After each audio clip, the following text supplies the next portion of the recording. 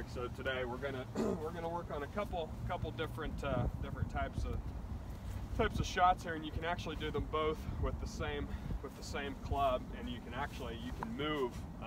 You can actually change what you do a lot before you even actually hit the ball. So, for example, hitting a little bit higher chip shot and a little bit lower chip shot, you can actually dictate all of that just based strictly on your ball position.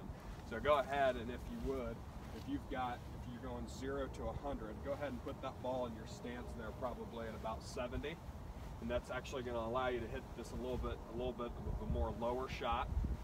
And again, you know, kind of do so with a square face as you normally would.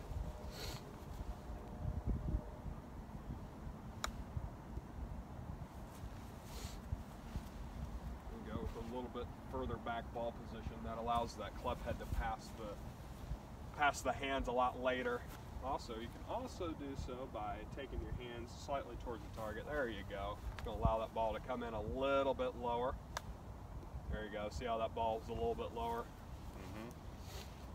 And then on the flip side of that then too, you can go ahead and again, if you got your left foot as 0 and your right foot as 1, if you move it up to 25, if you got a little bit of a collar that you'd like to carry it over, probably not the greatest example here, but moving that ball up a little bit in your stance, see how that ball is a little bit higher, and you kind of return your hands back to that regular position as well there too. I know you're a little bit more naturally, you got your hands on top of the ball as opposed to more out in front of it, which that's totally fine. That's going to allow you to hit it a little bit higher there too. So go ahead and give that a try as well. Good, ball position a little bit further forward. Hands are on top of it more. So that ball is a little bit higher. Yep. There you go, good.